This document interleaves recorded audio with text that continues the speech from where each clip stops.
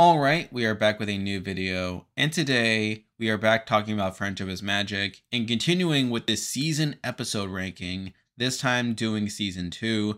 Now last time I did do season 1, ranking all the episodes from that season, and of course now we're going to be doing the same thing with season 2. And I mentioned this in the last video, but this is part of a broader project I'm going to be doing where eventually after doing these episode rankings for all the seasons, I'm going to be doing one massive episode ranking.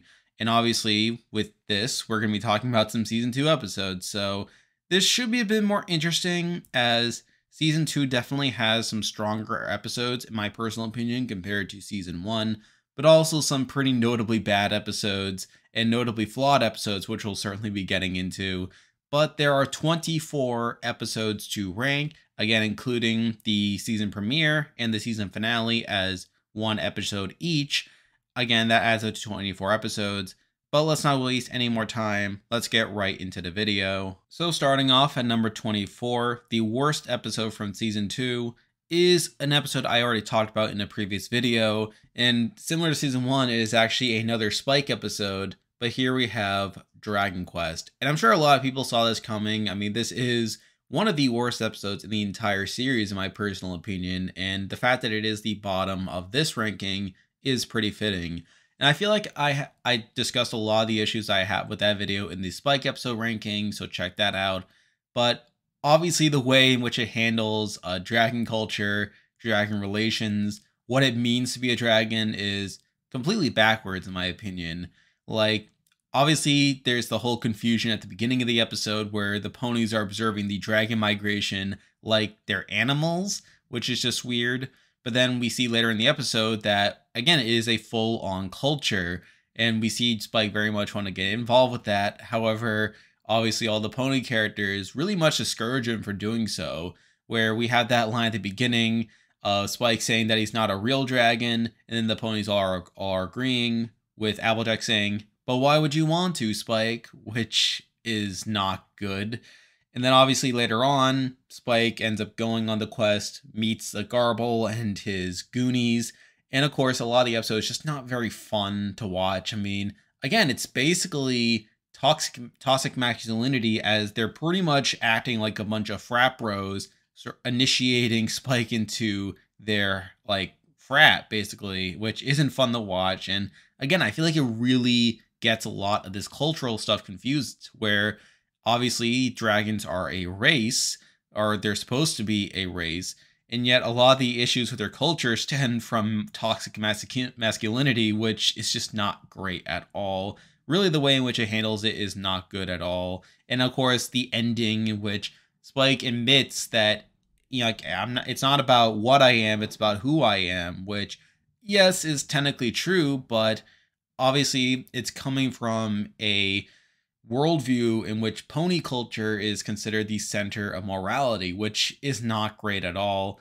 I mean, Spike kind of accepts the fact that he is a dragon that grew up in pony culture, is a dragon that has accepted pony culture, in that pony culture is supposed to be presented as good, while the dragon culture is supposed to be presented as bad. Again, very troubling if you think about the implications of that. So again, I already talked about this episode. I don't want to spend too much time on it again. It's bad, and it's here at number 24. Now we're moving on to number 23, and we are talking about an episode I have not previously discussed, so that should be exciting. And this episode is pretty infamous. I mean, it's pretty widely regarded as one of the worst episodes, and actually to the point where I did consider, like, putting it a bit higher, like maybe want to give it the benefit of the doubt to a degree, but I felt like I just couldn't justify it. But here, number 23, we do have the mysterious Mayor Duel. And again, everyone knows about this episode. Everyone knows that it's a bad episode. Everyone knows that it's a widely hated episode. And obviously, it made me stop to think, like, is it really that bad? And I feel like in a lot of ways, this episode is pretty similar to Ghostbusters, where obviously it has a very similar message of, like, not being a showboat and not being too big of a, like, braggadocious person. However, again, similar to Ghostbusters, I ultimately decided that it had plenty of faults to where it probably deserves to be towards the bottom here. And I can see the debate for this one being worse than Ghostbusters. However, actually, I think this episode does have slightly more upside to it, as we see, first of all, at the beginning, where Rainbow Dash is first getting praised for a lot of her heroic deeds.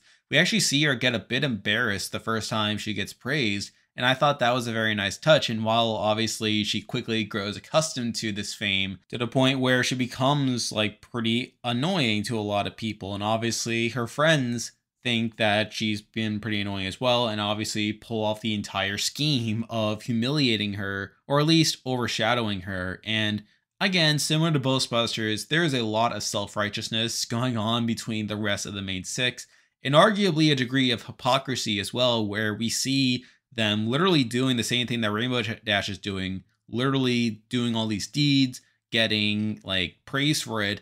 And while the whole point is that they don't bask in it, they don't take the time to publicly acknowledge their fame. I mean, we do see the main six like out of costume, like talking a lot about the mysterious Mare Duel. It's like, oh, did you see what the mysterious Mare Duel did?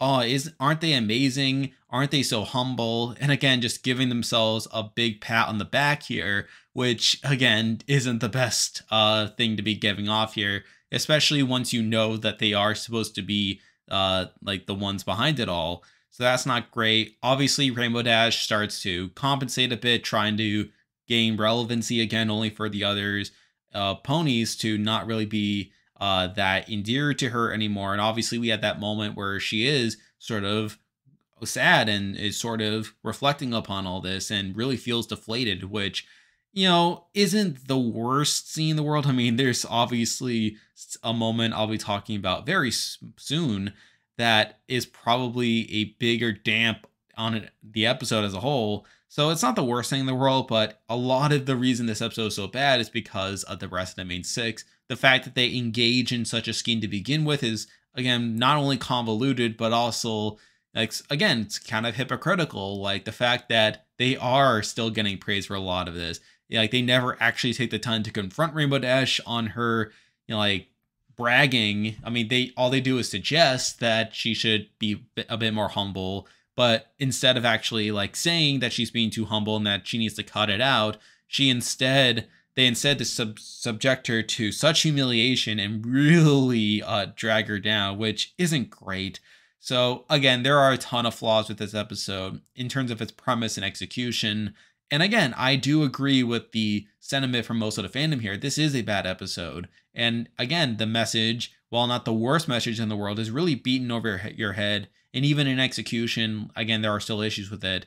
So like I said, it's a bad episode, but there are several key moments that keep it from being the worst, but it's here at number 23. Now we're moving on to number 22, and we have a bit of a similar episode in that it is sort of annoying in a lot of ways, but again, isn't completely bad, but obviously has a really bad part of it. But here we do have Ponyville Confidential. And I already talked about this one in my CMC episode rating, and I'm sure there are some people who think that I have this one a bit too low here, but I really do punish the episode for that last third of the episode when the CMC are unable to get out of the job due to Diamond Tiara's threat to blackmail them.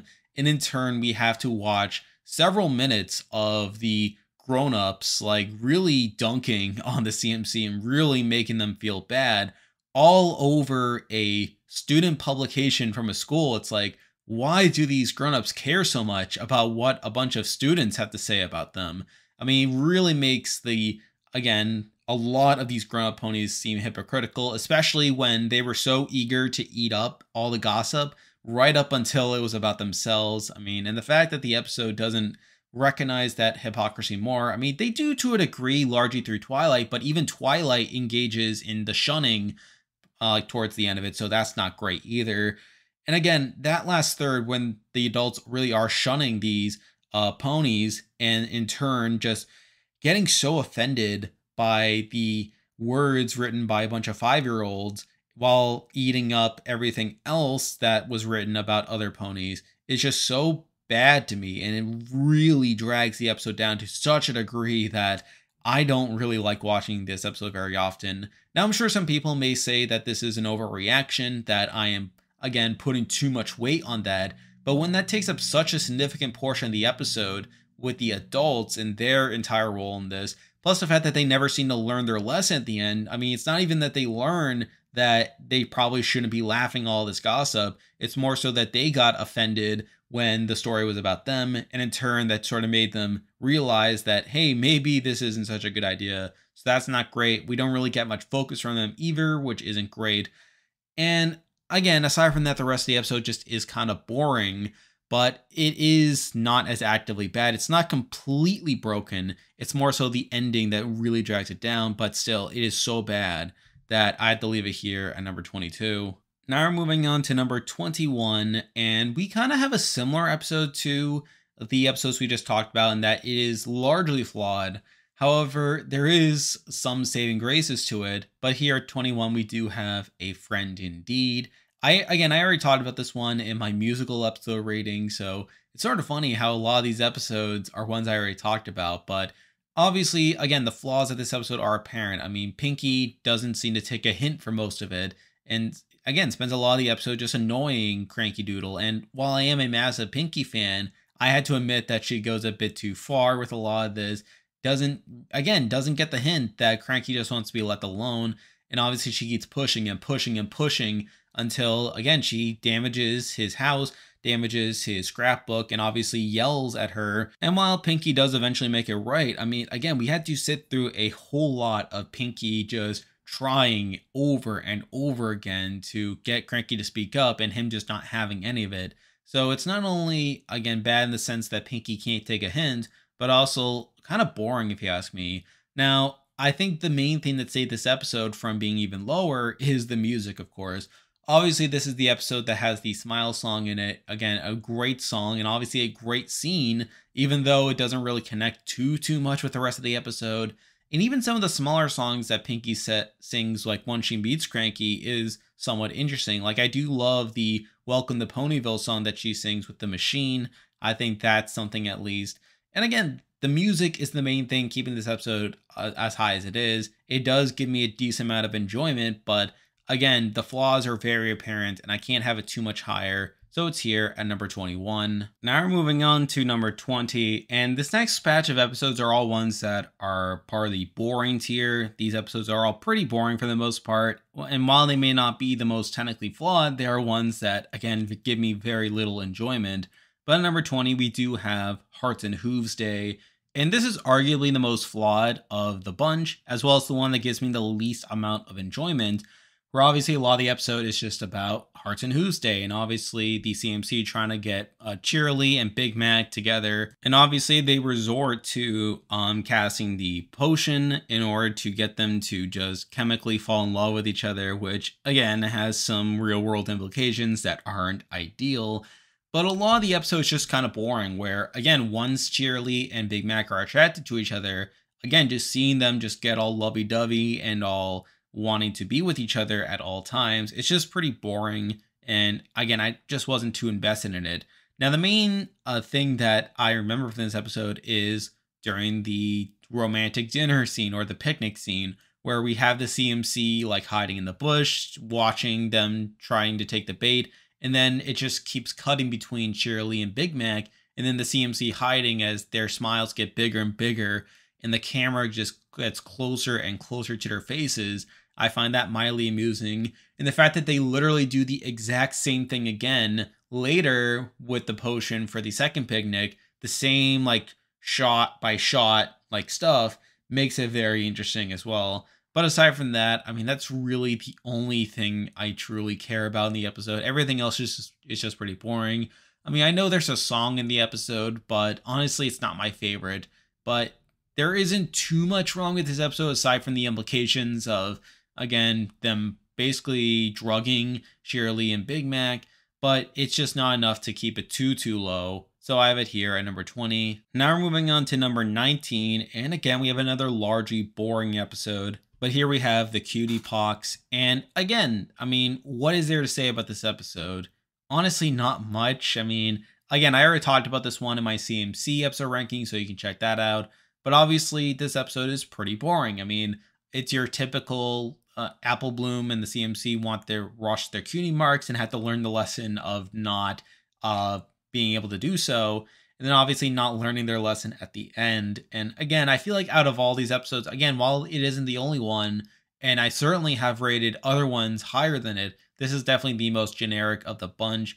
You also have that playground scene after Apple Bloom gets her first cutie mark from the spell that goes on for way too long. Like we literally just see her doing hula hoop stuff over and over again. It's really boring.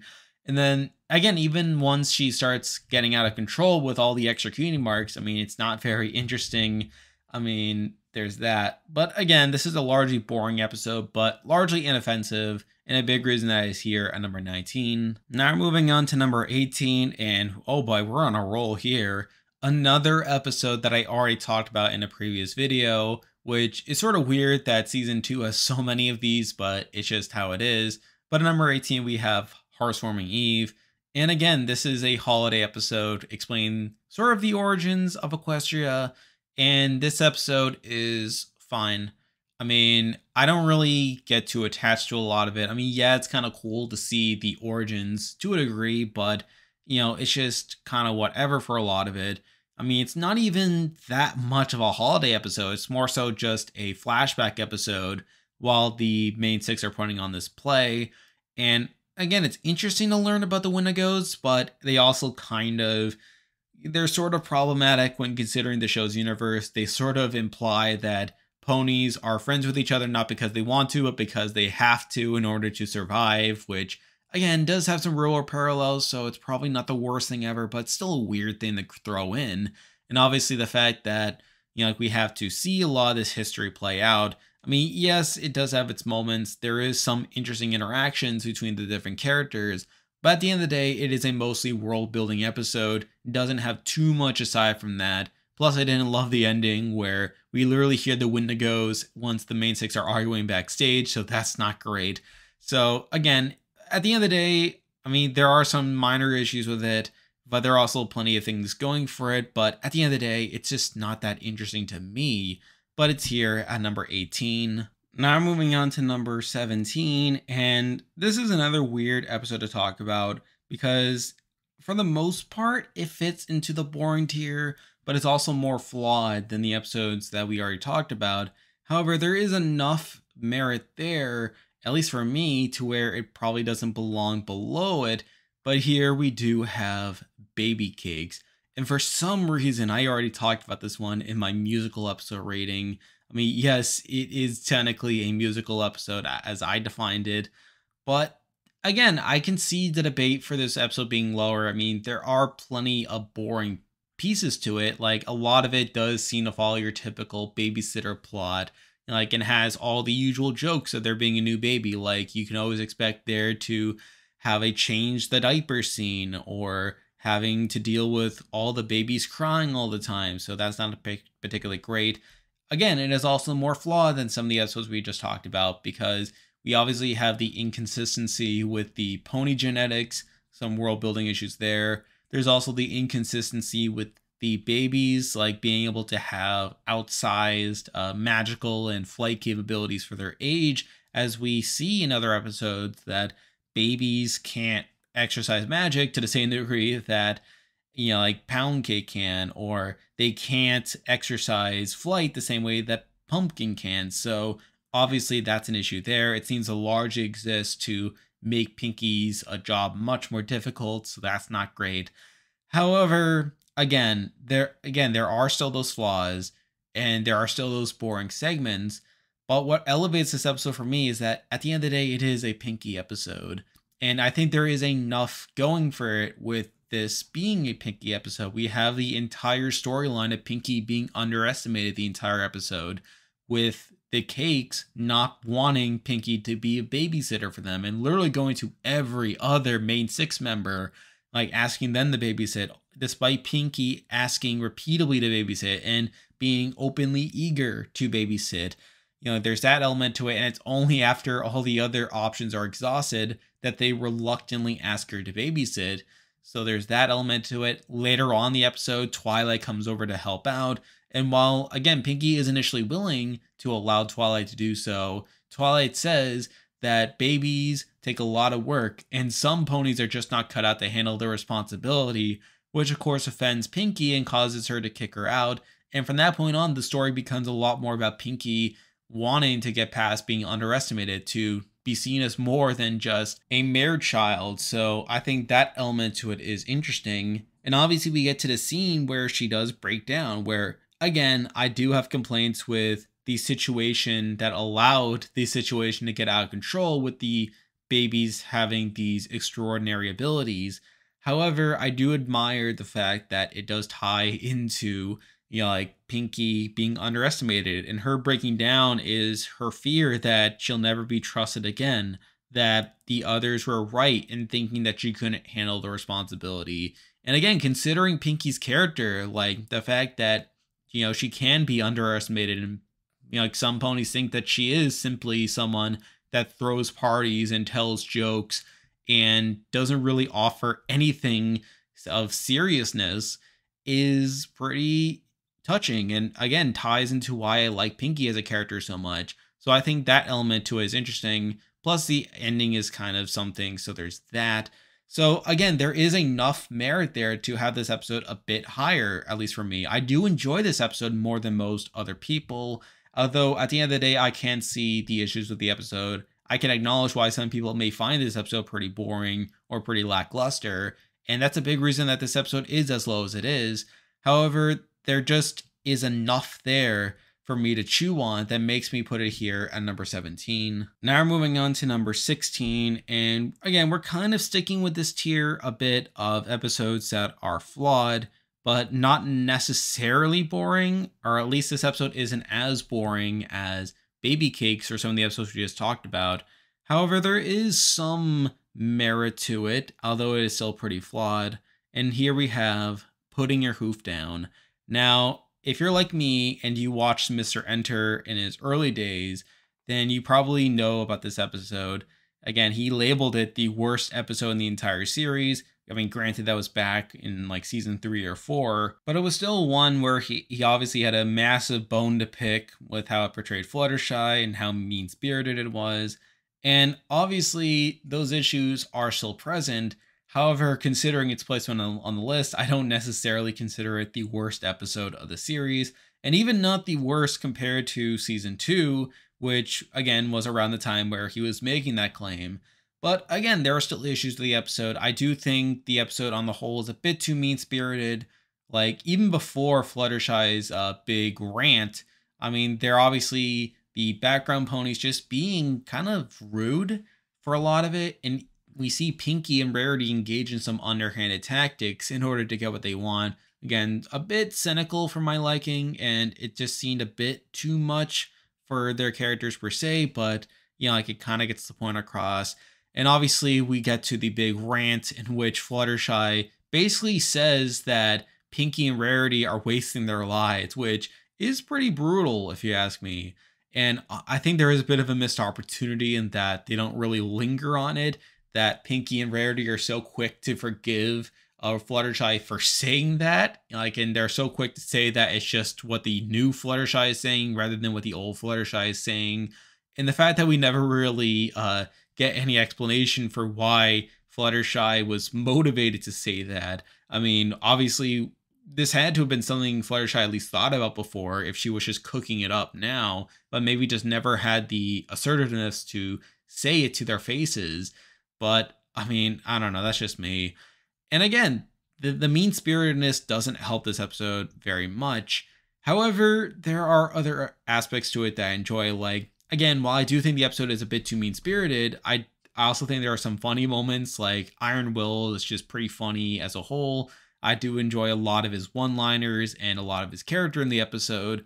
And I think like Fluttershy applying some of these one-liners to like get back at some of the ponies is pretty interesting. So again, there is some comedy in the episode that I admire. And while I think Fluttershy ends up going a bit too far in her assertiveness, I do like the way they handle the message at the end, where she obviously learns to be assertive at the end of the day, not completely going backwards with her claims, but obviously using her assertiveness to stand up for her friends in order to like point out Iron Will's loophole in his sales pitch. So that's something, at least I thought that was a pretty interesting way of her getting around the payment. I thought that was interesting, and also highlights how bad of a business man that Iron Will is, where he literally says that he'll give his service for free if they're not 100% satisfied, which is like, well, what if they're only 99% satisfied? So I think that's a bit funny.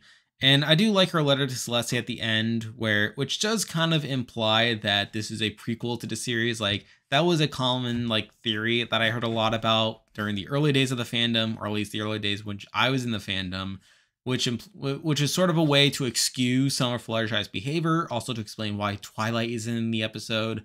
I thought that was a bit interesting as well. So there is some merit to the episode. And again, I do enjoy this episode more than the ones we just talked about. But again, I also acknowledge the flaws with it. I think Fluttershy still goes a bit too far in her rant, and they don't really address it or call her out later on. And obviously, even before that, there's some mean-spiritedness that I don't particularly like.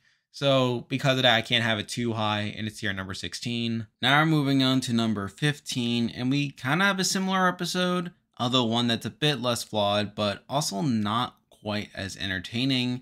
But here we do have May the Best Pet Win. And to me, I view this episode kind of similarly to Putting Your Hoof Down, in the sense that it is not super well liked. Granted, it doesn't have the same level of hatred as Putting Your Hoof Down has garnered, at least in the past, but it's not particularly great either. I mean, I think the main issue with the episode is the way in which Rainbow Dash treats a lot of the animals throughout the episode. You know, it's kind of seems like she's mistreating them at certain points and yelling at them and pushing them beyond their limits. And then Fluttershy doesn't really do that much in response. So that's not particularly great. But really, a lot of the episode is just kind of boring to me, where it's like okay for the most part, but it's like you have all these challenges that makes me wonder, like, does Rainbow Dash really care about all these things? I mean, I think at the end of the day, she really just cares about having someone that, you know, like she can fly with, or at least like jam with, or something like that. And it's pretty obvious throughout a lot of it that, you know, like Tank is going to end up being the one that she picks at the end, even though like there's so much attention the episode garnered towards Rainbow Dash putting down Tank, only for Tank to save the day at the end, and obviously picking him over everyone else. So there's that at least. Also the song, which I know there are people that like the song, but for me it's just kind of okay. I think it goes on a bit too long, and the melody is just kind of weird at points. So it's just, again, it's just sort of an okay song, although it's interesting to see both Rainbow and Fluttershy singing together. But at the end of the day, this episode's just kind of all right.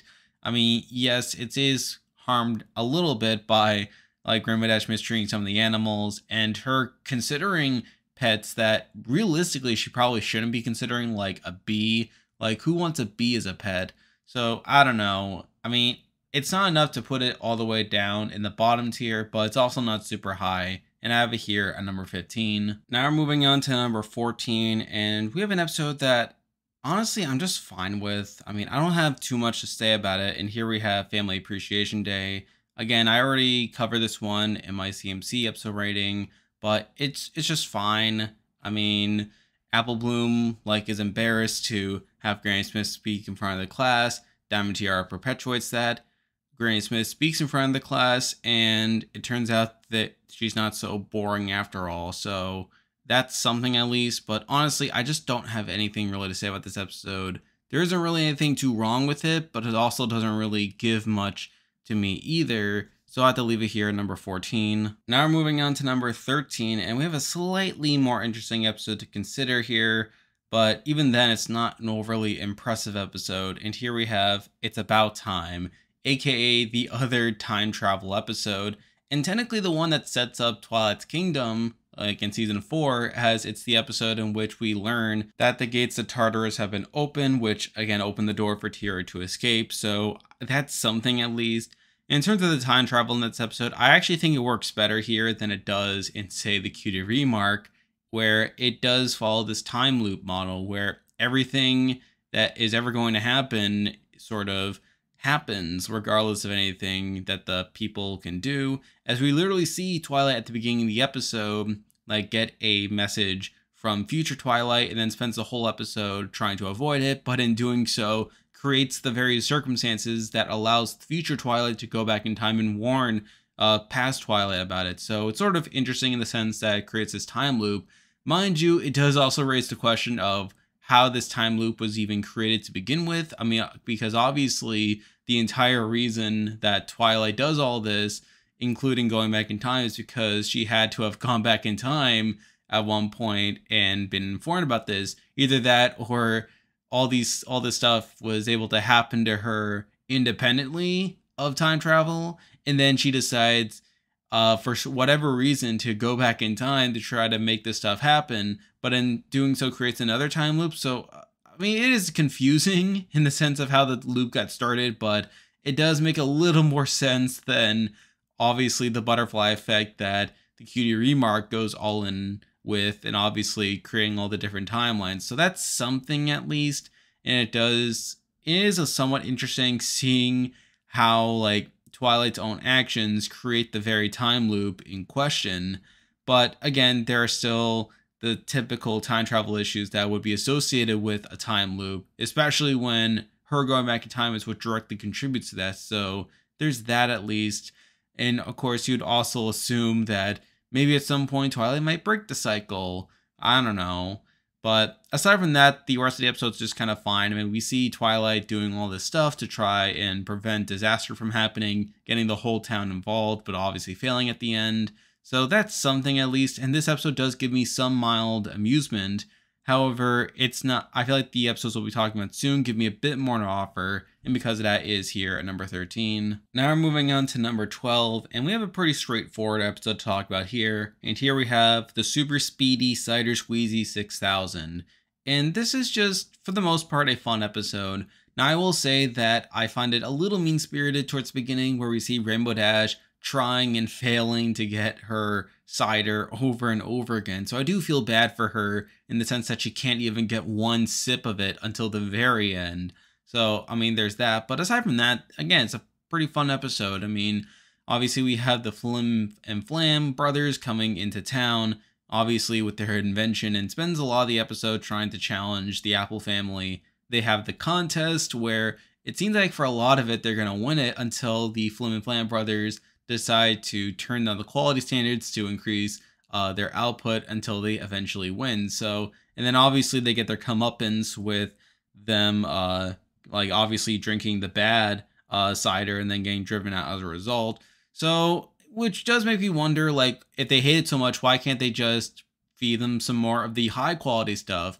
However, I kind of get in the sense that it's supposed to be an allegory for monopolies, in that they undercut their opponents until they're out of business, and then they keep the quality low in order to keep their overhead costs pretty low. So again, you know, I get it from that aspect. Granted, again, all they had to do was just turn the quality back up, say that they just turned down the quality to win the contest, and then maybe get them back on their side. But I understand it also because, you know, like the town's ponies took them willing to lower their standards just to get ahead as a means of ditching them. So there's that.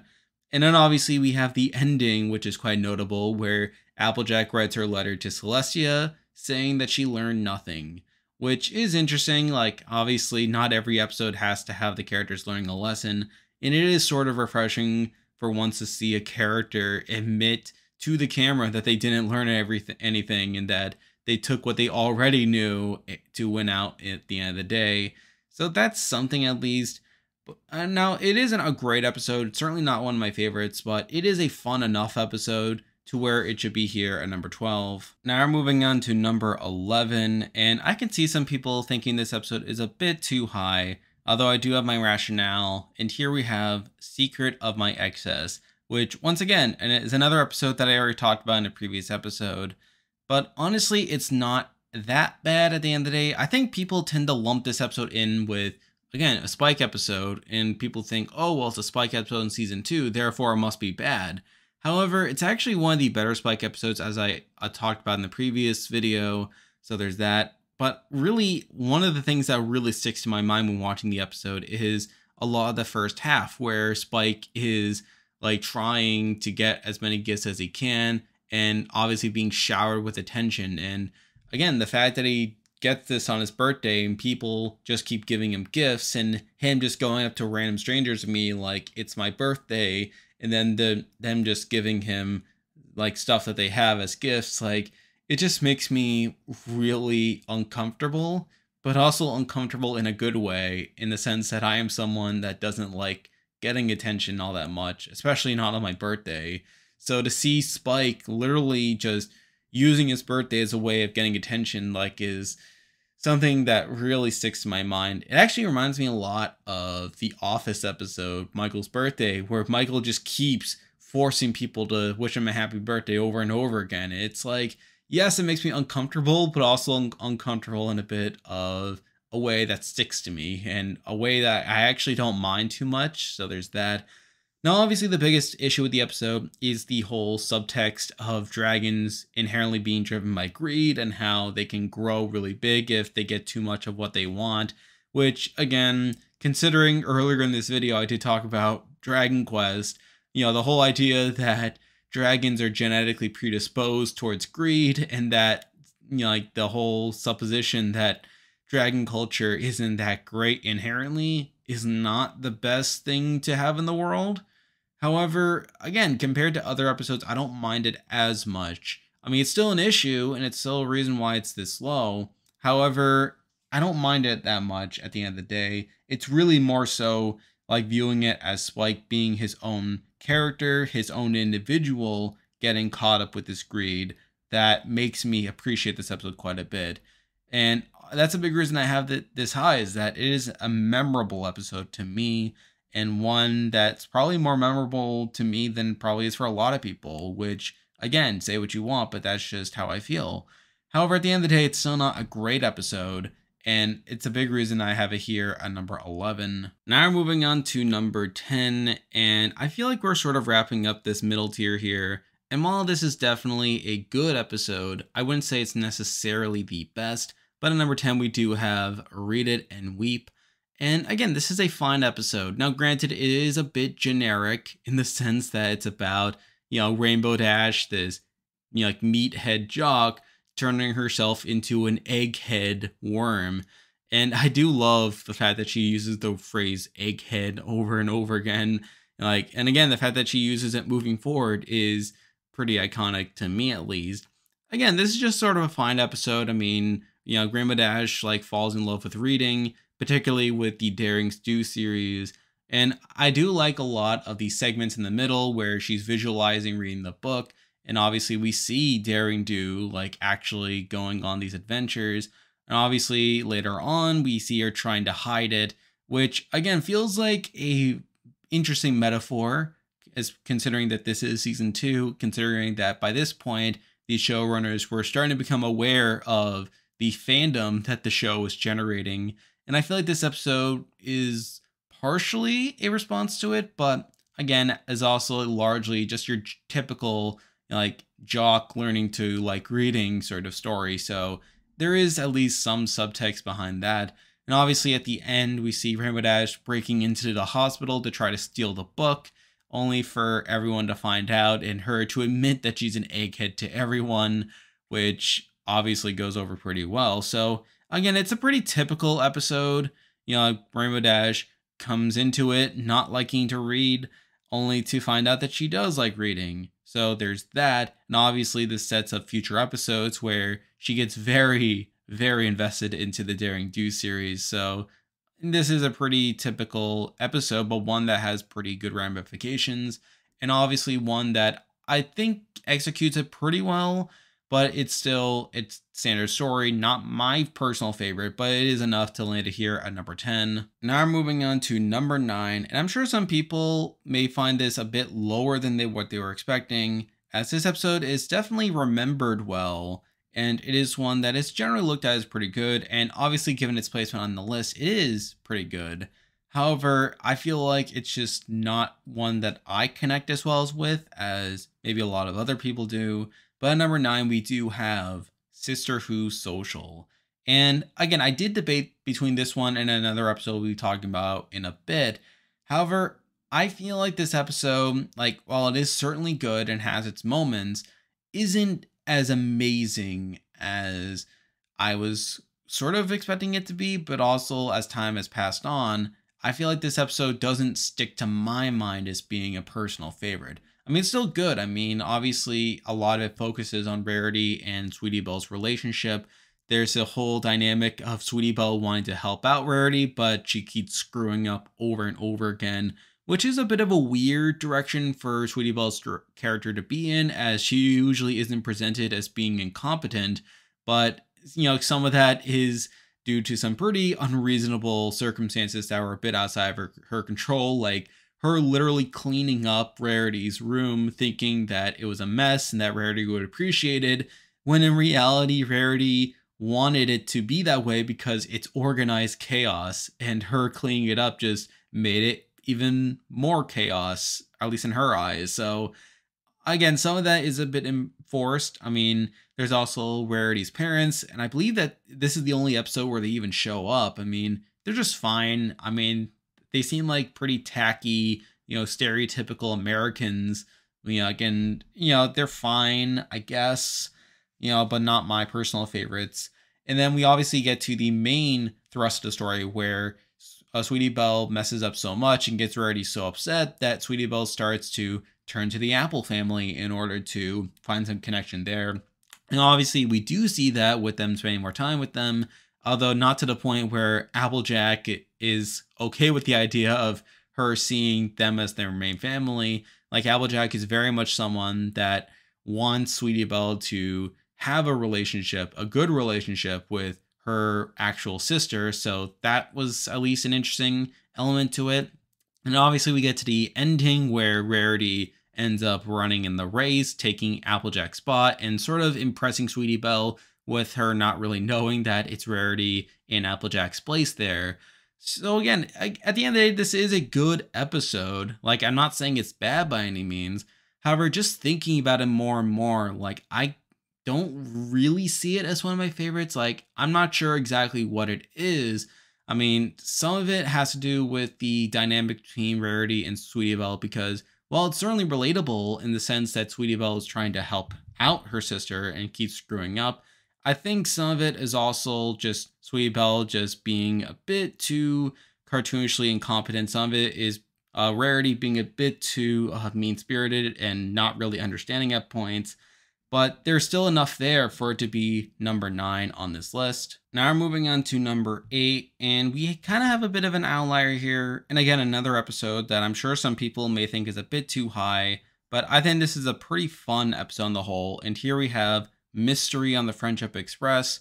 And I know there is one main complaint that comes to my mind when I think of this episode, and that's the fact that her friends aren't taking Pinky's concerns seriously. Like, obviously Pinky cares very much about ensuring that the cake gets there safely so that they can do well in the competition. And obviously the fact that the friends aren't able to keep it in and obviously give in to the temptation of eating the cake isn't ideal, considering Pinky's feelings and all that. And to be fair, that is a valid concern with this episode. And obviously the fact that the rest of the contestants have to essentially submit to one prize and then potentially split the prize money even if they won, again, probably not ideal at the end of the day. However, the main reason I had this episode this high is that it is a lot of fun. I mean, there's a lot of fun gags. There's a lot of fun situations with Pinky trying to be the detective here, trying to figure out who ate the cake, all while Twilight is really the one gathering evidence and the one being the much better detective, while Pinky is simply the one who has the hat on and is smoking the pipe. And I find that dynamic pretty amusing. And again, this is a mostly fun episode in my opinion, and obviously one that has some pretty interesting clues along the way, like Rarity hiding her mane to avoid the fact that she is missing an eyelash, and obviously that is a key clue to solving the mystery. Again, I can see the debate for this episode being a bit lower on the list, and I guess I'm not taking the concern of them taking into consideration Pinky's feelings more. But again, this is such a fun episode and one that really justifies itself to a degree, and it's just a fun ride from beginning to finish that I can't knock it too much. So because of that, I have it here at number 8. Now we're moving on to number 7. And this was sort of the episode that I was debating between it and Sister Who's Social, and the fact that they're both rarity episodes. However, I figured that this one did click with me a bit better. But here we do have Sweet and Elite. And again, I do like this episode to a great degree. I find it interesting how Rarity is getting involved with the high society that she has admired from pretty much the beginning of the series, and obviously using her connections in order to get into a lot of these events and really develop her reputation as a socialite. I find that pretty interesting.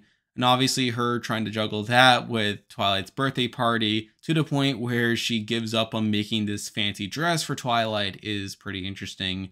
We obviously had the main 6 all coming to Rarity's quarters after she makes up this fake excuse about her cat being sick so that like she wouldn't be able to come home for the party, but then they just come in and have the party anyway. And from there you have your typical like back and forth exchange where Rarity's really unable to enjoy either event because she keeps having to go back and forth. And eventually this culminates with the rest of the main 6 all getting to go outside to the garden party and really showing off just how quote-unquote uncivilized they are, and then Rarity ultimately sticking up for them, saying that they are indeed her friends, and then obviously Fancy Pants accepting them at the end, which is all pretty good. Really, I think this is an episode that I personally enjoy a bit more than Sister Who's Social, and I get the complaints behind it. You know, it is kind of generic at points, but I think it does enough to break away from the formula in the sense that Rarity never formally gets mad at her friends at any point. The fact that there's never a situation where her friends ultimately get mad at her, and they seem pretty understanding actually of Rarity's desire to be in these more socialite events. And also there's a song which I know there are people who consider this one of the best songs in the entire series. I'm not quite on that boat, but it's still a pretty good song in my personal opinion. So I don't know, I feel like compared to Sister Who's Social, this episode is pretty close with it. However, I feel like I got a bit more personal enjoyment out of this one, which leads me to put it here at number 7. Now we're moving on to number 6, and I have an interesting history with this episode. And given its placement on this list, it is relatively high. I do enjoy this episode a lot, but there are a couple minor personal gripes I have with it, which lead me to put it here. But at number 6, we do have the last roundup. And this is a pretty solid episode, all things considered. I like the message of Applejack sort of learning that she doesn't have to come in first every time in order to make the people around her proud. I like sort of the world building, which we obviously see the town that they visit, and we see Applejack trying to start a new life, to try and earn enough money to send to the town to rebuild the town hall. So I found that pretty interesting. And obviously we have the climax, in which the main 6 are able to catch up to Applejack. They have that moment, and we even see Rainbow get touched by it, to which he says, "Darn it, now I'm getting sappy." So again, this is a pretty solid episode with plenty of strong positive moments to it. However, there are a couple of gripes I have with it. Now, I feel like the main one is obviously Derpy's appearance in it, which obviously they had to re-edit this episode because of the voice that Tabitha St. Germain provided for her to make her sound like a boy, and obviously that isn't great. And even like the scene in general just isn't ideal, which involves Derpy messing everything up, ends up destroying the town hall, really setting up the plot to where Applejack has to win this money in order to send the money back to the town so that they can rebuild it because Derpy broke it. So again, it's not entirely a scene we can ignore, and I kind of understand why people don't particularly like this scene, even with the edited version of it. And then there's the weird stuff that I mentioned earlier, and I'll just say it up front. I don't like the way Pinky was treated in this episode, where first up we have her motor mouth being weaponized to get Applejack to promise to speak with her friends the next morning about what happened. I don't like that she was basically relegated to that role. And then later on, we obviously get the moment where Pinky confronts Applejack about her breaking the Pinky promise. Applejack basically saying that she didn't technically break it because she never showed up for breakfast. And then Pinky randomly jumping off the cart is like, "Rarity, catch me." They both get knocked off. And then Twilight's like, Rainbow Dash stopped to get them. And then Rainbow Dash is like, no, not enough time. They screwed it up for themselves. And then they never go back to get them. And then we get that gag ending where Pinky and Rarity are stranded and have to like get back home on their own. And they're just not having the best time. Well, or at least Rarity isn't. And I mean, I never particularly enjoyed that. Now, it really isn't that big of a flaw at the end of the day. I mean, it's not something that breaks the episode or anything, but I remember at the time when I was starting to get into the fandom, like that particular scene just really frustrated me. So much so that I wrote a fanfic about it. I mean, that's sort of crazy what it can do to you, especially when it involves your favorite character, but I don't know.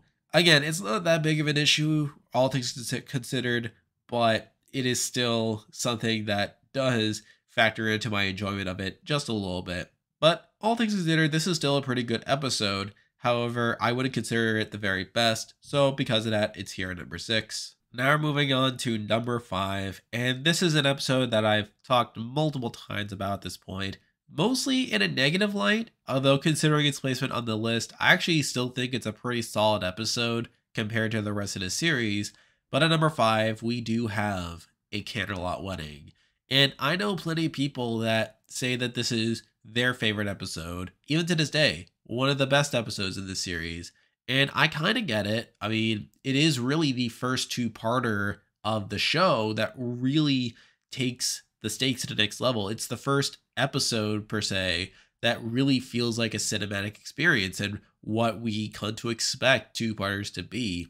And I definitely have a level of appreciation for that. And there are things about it that I enjoy. But I still have the same issue with it that a lot of people do. Not necessarily the complaint of Twilight getting called out by her friends and basically being abandoned by them.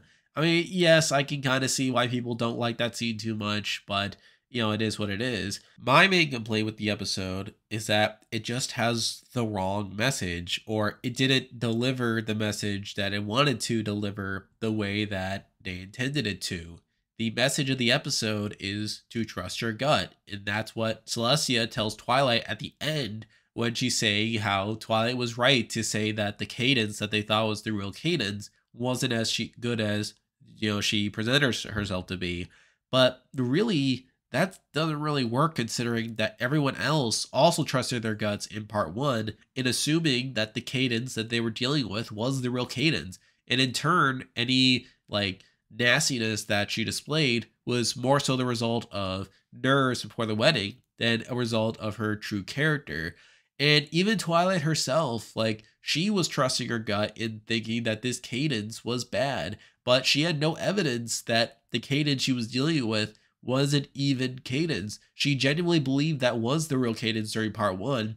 And when she was saying that she was being bad, she was saying that the very cadence that she grew up with, the one that she grew attached to, had soured and had now become a total jerk. And it's only at the end of part 1, after everyone had already abandoned her, and after she had been made to look like a fool, that it comes out that the cadence that she was dealing with wasn't even the real cadence. And yes, she does temporarily get mad at the real cadence when she encounters her at the beginning of part 2, but she quickly realizes that it was the real cadence, that that cadence was still good, and in turn everything is back to normal. However, remember before that, she didn't think that that cadence was fake. So really this whole trusting your instincts message just doesn't really work. You know, and obviously you still have the ending, which obviously isn't ideal. Like, you have everyone getting mad at Twilight. You have, like, everyone, like, including Shining Armor saying, oh, don't come to the wedding. And yes, it's not enjoyable, but then again, I mean, Twilight wasn't entirely in the right either. So really, it's just a situation in which no one looks entirely good there. So that is the main issue that I have with this episode, and it's a pretty big one, mind you, because that is the main theme of this episode. You know, it sort of messes it up to a great degree. However, the main reason that this episode is still high is because, aside from that, it is a pretty solid special. I mean, it has two pretty good songs. Like, I mean, everyone talks about This Day's Aria as being one of the best songs, and don't get me wrong, it is a good song. but I think BBBFF is also pretty solid. And Love is in Bloom, I mean, yes, while it does seem to fit more into the Equestria goals mold than anything else, like it's not bad either. And plus, I do like the atmosphere of it being nighttime and all the fireworks going off and just the general serenity in the air. So even then, it's not a bad song. And plus, you still have pretty much part two carrying part the entire special here, where I would say if we're just looking at part one, I would say everything after them arriving in Camelot isn't that great in my opinion. But I feel like the very beginning, when Twilight first gets the invitation and expresses her love for her brother, and then pretty much the entirety of part two are all pretty solid and really carry the special to be as good as it is. So even though I have complained about this special in the past, I don't think it is a bad episode. I think it's a pretty solid episode with plenty of enjoyable moments, but it does have at least one pretty significant knock that leads me to put it down here at number 5. Now we're moving on to number 4, and we have a pretty solid episode to consider. Although similar to the last roundup, it does have a minor nitpick, but here we do have Luna Eclipsed. And this is a pretty solid episode. It's the first episode to have Princess Luna after being reformed. And it is interesting to see her basically being this fish out of water and being, like pretty fun loving for the most part. Although future episodes do kind of complicate that to a degree. But it is interesting to see her trying to basically act as if nothing happened and trying to command the respect that she might have gotten like 1,000 moons ago before she was sent to the moon, only for everyone to be scared of her and to think that she's a bit of a weirdo. It is fun seeing Luna like trying to figure things out, like having fun and stuff, but then just getting frustrated the more that people get scared of her.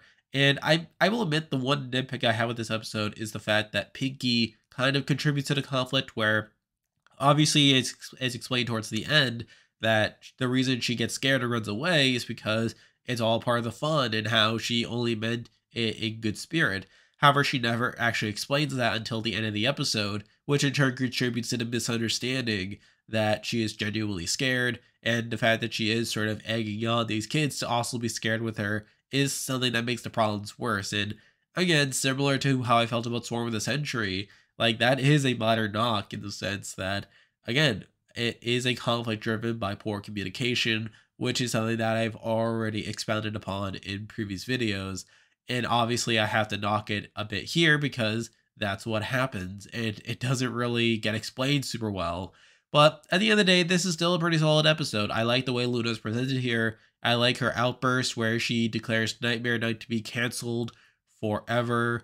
We see all the kids getting sad about it, including the pony that wanted to be a zombie next year. Again, kind of a sign of the times. And then Luna getting sad and Twilight being there to comfort her. Like, this is a solid episode, and I like how Luna was presented here. It's just that minor knock of Pinky contributing to the conflict that leads me to leave it here at number 4. Now we're moving on to number 3, and we actually have the highest ranked episode that I have already discussed in a previous video, and that is the premiere, The Return of Harmony. And admittedly, whenever I think of this special, I never really get too excited just thinking about it. It's sort of weird because I don't get excited thinking about it, but then when I do think about it, it is very, very solid. Like, there aren't any real complaints I can attribute to it. I mean, yes, it is the introduction of Discord, but Discord's supposed to be evil here. And I do like how he is able to corrupt and manipulate the main 6 into going against their elements. And I do enjoy each of the corruption scenes and how basically Discord takes all of their elements and basically takes them to their extreme, where Pinky like is sad because people keep laughing at her and they're laughing at her pain and suffering, which obviously leads her to become bitter. Rarity basically gets consumed like greed. Applejack doesn't like facing the truth all that much, despite her being pretty honest. And obviously Rainbow Dash is faced with conflicting loyalties to the point where she abandons the main 6. And I find that all very interesting. Now, admittedly, what I don't find as interesting is like all the low random nonsense that Discord generates once he is able to take over Equestria. Like, I get it would have been cool at the time, especially at this point when MLP was still largely considered a girl show. However, again, it only goes so far for me. Like, I mean, I get that they're trying to make this seem like, oh, this guy's awesome. This guy's so funny with all this random gags. But it's like, for the most part, I just found it kind of whatever. And I don't know, at points I felt like it was trying a bit too hard. But really, aside from that, there aren't really any complaints I contribute to this. I like how in part two, Twilight doesn't realize that her friends have been corrupted and thinks that they are genuinely changing for the worse. And unlike Candlelight Wedding, which obviously has Twilight again being in the wrong here, not really having the full picture, I feel like it is much more satisfying when Twilight basically disowns her friends and thinks that they have genuinely changed for the worse. And then once like her trying to use the elements backfires, like it immediately results in her getting corrupted and her sort of losing all hope. Like I feel like that is way more satisfying than Twilight getting chewed up by all of her friends and then being told at the end that like she trusted her gut even though her gut was wrong. So I found that on the whole to be pretty satisfying. And again, I don't really have any complaints with this episode. I feel like the only thing holding it back is the fact that compared to other episodes, I'm just not as passionate to talk about it. Like, it's definitely not one that I would just rewatch on a whim. However, it is one that has a lot of merit, and it is an episode I give a lot of respect to. So because of that, I do have it here at number 3. Now we're moving on to number 2, and it's sort of crazy how, despite me already having talked about more than half of these episodes from previous videos, I have not talked about either of these episodes, which happen to be like the top 2 here. But that's just how those videos were, and now I do have the chance to talk about them. But at number 2, and it was kind of a toss-up for me, I thought this was going to be number 1 for quite a while, but then after thinking about it more and more, I decided to bump it down. But at number 2, we do have Hurricane Fluttershy. And this is a very solid episode in my opinion. And definitely one that is rightfully beloved by a lot of the fandom. I mean, I know people like Mr. Enter have talked about how this was the episode that saved Fluttershy from being completely unlikable in his eyes, as obviously at the time he really despised putting your hoof down. And I know plenty of other people say that this was Fluttershy's real coming up episode, even more so than Dragon Shy or even Bird in the Hoof, believe it or not. But the reason that this episode is still this high is because, again, I feel like the way it communicates its message is very effective. Fluttershy is someone that suffers from stage fright, not just because of her own lack of self-confidence, but because others have previously bullied her and laughed at her. And I like the way that it's presented with, obviously we had the scene where she's flying for the first time. She only registers 0.5 wing power, where it seemed like she was going to get a bit higher until those ponies on the side was started chuckling at how slow she was going, and that caused her to tense up, only getting her half wing power there. And then they tried to make it seem like it's not too bad, but then Spike is like, isn't that lesson 1? And then we have that visual of Fluttershy being surrounded by all the eyeballs, which is a very iconic visual there, and a very effective way of communicating her own stage fright. Very good stuff there. I like the whole training montage where he's trying to get into shape to go faster, only to end up barely doing any better, but it's still a massive improvement over where she was before.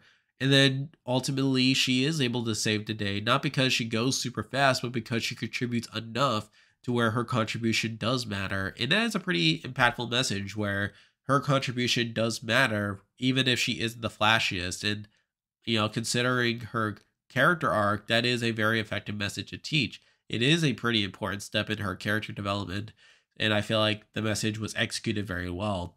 Aside from that, there's plenty of other good stuff as well, like how they handle the whole plot line of everyone being sick, where they obviously show early on, like some people coughing, then later on some other people cough, and then before long, the sickness has spread to a decent chunk of the fleet to where they aren't able to break the record. So I found that was pretty good. In general, this is a pretty enjoyable episode. You know, I feel like it does accomplish multiple things. Like, it is able to tell a good story on its own. It is able to communicate a pretty powerful message in a pretty powerful way that is able to contribute to Fluttershy's character arc. And it even ties into Rainbow Dash's storyline of becoming a Wonderbolt, where she is trying to break the record in order to impress the Wonderbolts to try to get into the academy. And while they don't break the record, they are still pretty impressed by the display she was able to put on. So I feel like this episode is able to accomplish multiple things at once, and that is a big reason that it is this high on the list. However, there is one episode that I do resonate a bit more with, and I feel like it is a bit more innovative than this one. So because of that, I had to leave this episode here at number 2. And now, at number 1, the best episode of season 2, in my opinion, is Lesson 0. And again, I was a bit surprised that this ended up being number 1, as I really thought for a while that Hurricane Fluttershy was going to be number 1, considering that is widely considered the more emotional episode and the one that is more impactful. However, this one is no slouch either. I mean, it is still pretty powerful emotionally, where, again, the anxiety and paranoia in Twilight throughout a lot of this episode is pretty palpable. Like her assuming that she's going to be sent back to magic kindergarten just because she fails to submit a friendship lesson 1 week is pretty indicative of who she is as a character, and a very interesting thing that to interpret this episode through. It really makes it so that towards the end, when her friends do accept responsibility for disregarding her friends' feelings, that it actually means something. That this isn't just something to check off her checklist for Twilight. This is something that really strikes to the core of her identity, and at the same time, like, is a bit meta, where it does get into the format of the show where they really try to make it a lesson a week. Although even then, I mean, I did point out in my April Fool's video that there were multiple episodes in season 1 where Twilight didn't even write a letter to Celestia, that was either other people or other characters just vocalizing it. So even then, like, you can nitpick the concept a little bit, but it's still pretty creative that they are able to change the status quo in this way by going directly after the whole concept of her having to write a letter at the end of every episode. And it also points out sort of the flaw in the idea of having to learn a lesson every week. That does encourage you to have to run into problems in order to have things to fix and to have lessons to learn. Like, truly, like, yes, while you should be learning things, ideally you should be in a world where, like, problems are minimized, where things are going well. And the fact that Twilight sees things going well as a problem, and that it doesn't give her something to solve, and it doesn't give her something to check off, does kind of acknowledge the issue that the show has in terms of this lesson a week. And it's kind of good that they were able to move on from that after only 1 season.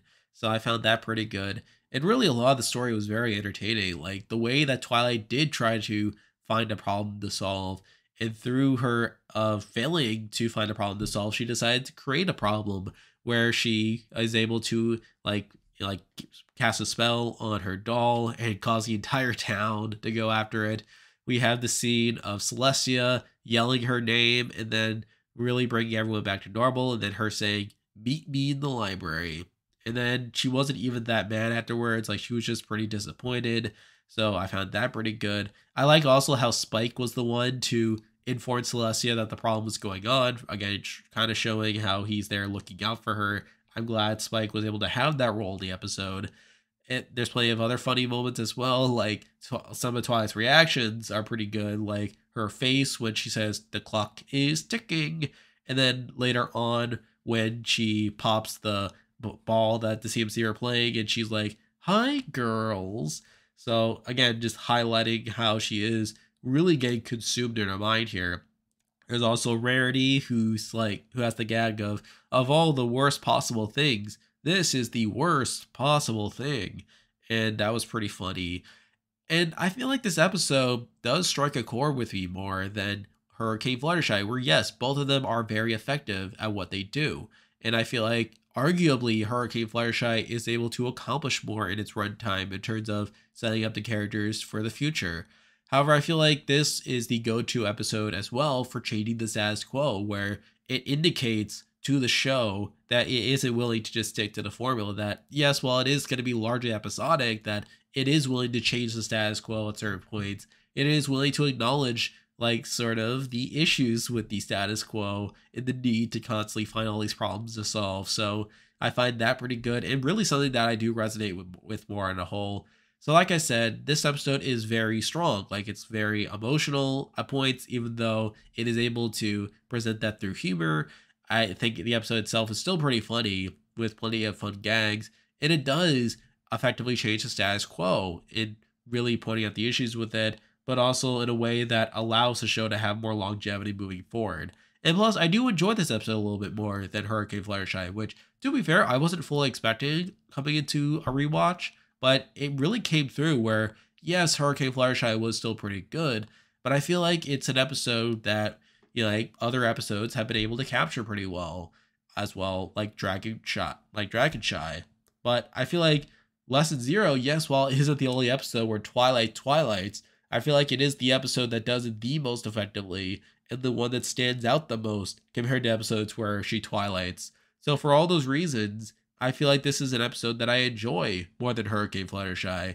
And it's for those reasons that I have it here at number 1. And there we go. That will do it for this week's video. If you like this content, be sure to like and subscribe. It really helps out with the channel. And as usual, I will be back soon to cover season 3 and the rest of these seasons. Again, this is part of a bigger project where I eventually want to rank every single episode of the show. So stay tuned for that. I do have other videos coming out for other shows that I watch, so stay tuned for that.